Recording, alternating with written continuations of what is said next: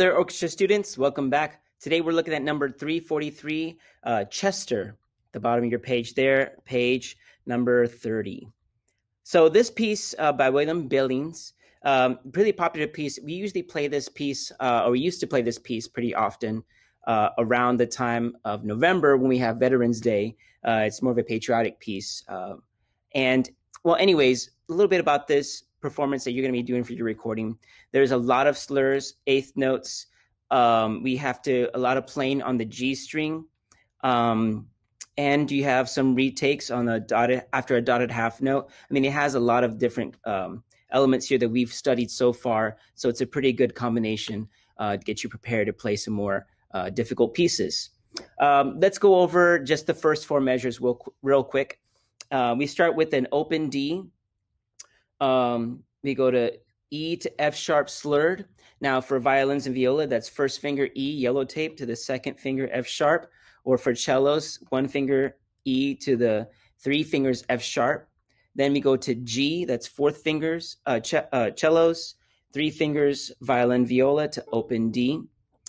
So here's what that kind of looks like. Now remember that when a slur occurs, we're bowing between two different pitches, but in the same bowing direction.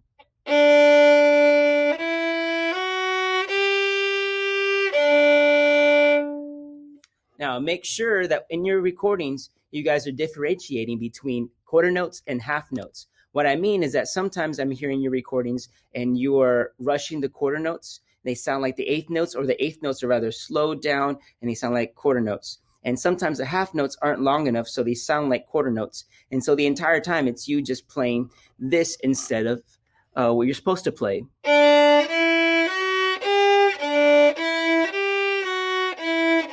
And so that's not really musical. That's just you going through the motions, okay? And that's not what's written there, rhythmically speaking, okay? So measure 3, we have E to F sharp, E to G slurred. So we got to be prepared for that. To an F sharp E slurred up bow, and then an open D string dotted half note. So here's a slow version of those first four measures right here. 1, 2, 3, 4, long bow, up, down, long bow, up, long bow, 1, 2, up, open, 2, 3, lift. And then we're going to go to the next beat after that one beat of rest and a retake back to an open D on measure 5. So what I just wanted to talk about was just making sure that you play everything rhythmically, all right? And you're focused not only on the pitches, but the rhythms as well and the bowings, okay? Later on measure 5 and 6, we have an open D, D, D, quarter notes, up bow, D for that next measure 6, down bow, E. And this is where we go with 2 eighth notes cross bowing between an open D string to a C on the G string, and then to a B on the G string as well. So remember, C on the G string is 3 fingers, violin, viola on the G string. Cellos, that's 4 fingers on the G string. And then B is 2 fingers, violins, viola, and 3 fingers for the cello. So here's measure 5 and 6, the very last 2 measures of the first line. Again, rhythmically, as well as the notes. 1, 2, 3, 4.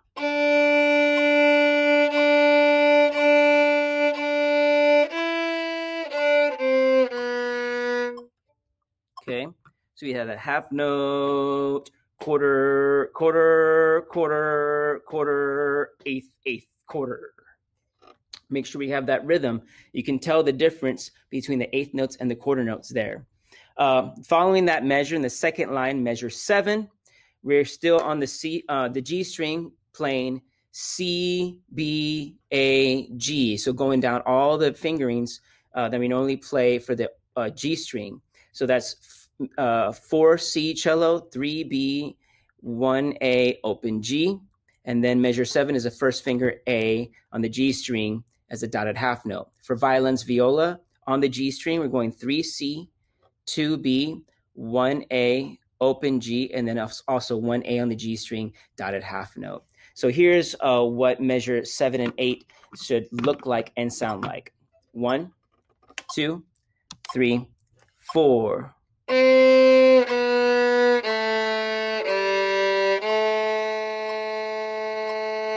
Lift. Okay. Notice I'm breaking all of this up into 2 measures at a time. This is how you should be practicing to get certain rhythms and pitches down, especially to work on the difficult things. Like, for example, measure 6, which I know some of y'all will have some trouble on. Okay. We're playing D, E, D, C, B. Okay.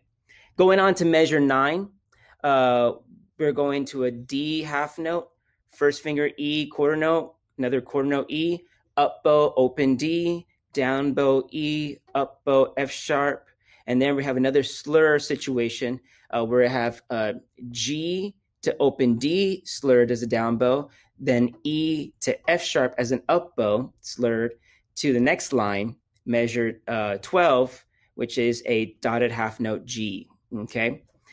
Now let's take a look at what those 4 measures sound like. This is measures 9 through 12. So after the second time that we have a retake. 1, 2, 3, 4.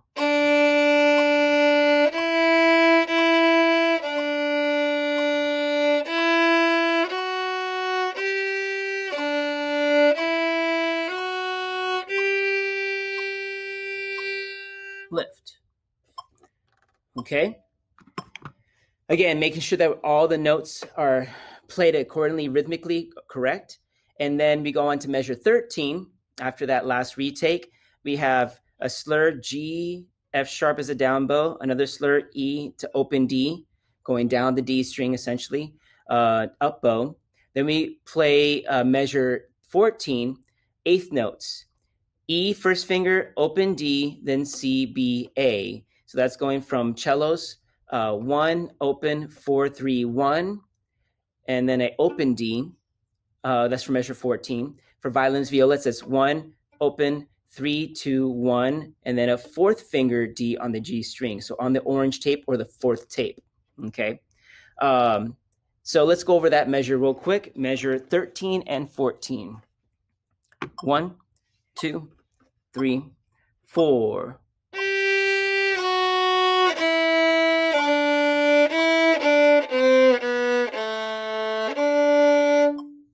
Okay.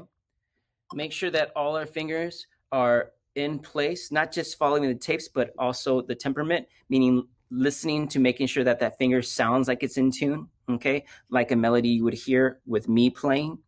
Then the last 2 measures, we have an open G, C, B, A, and then a G, all quarter notes with a dotted half note on the last measure. And this is all on the G string. So here is the last 4 measures, measures 13 to the end. 1, 2, 3, 4.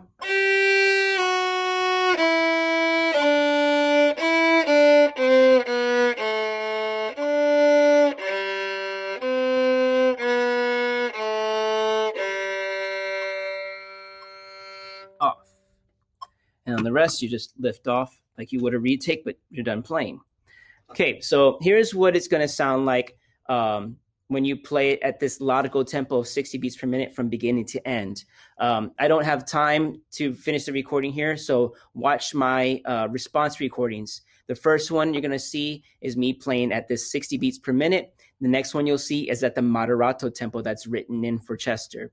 Now, I would like you to try to play a little bit faster than largo, but it's a good tempo to practice at to make sure that the fingers and the bow movements are solid. And again, work 2 measures at a time like we did in the video here, and try to make then 4 measures at a time, and then try to combine the whole thing as one big piece. But please practice before you submit your recordings, so that way you're well prepared and your recordings sound fantastic. Okay, so listen to my responses and good luck on your recordings. 1, 2, 3, 4.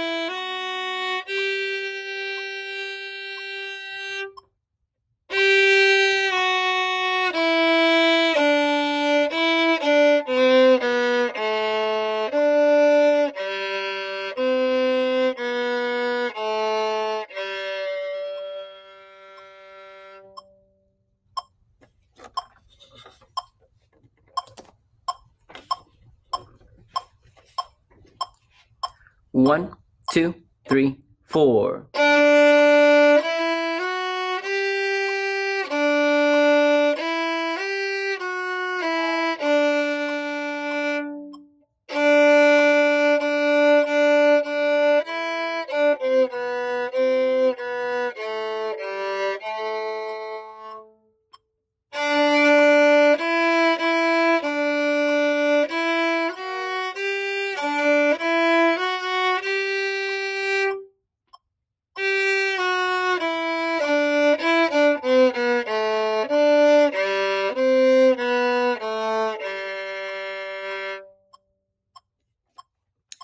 There you go.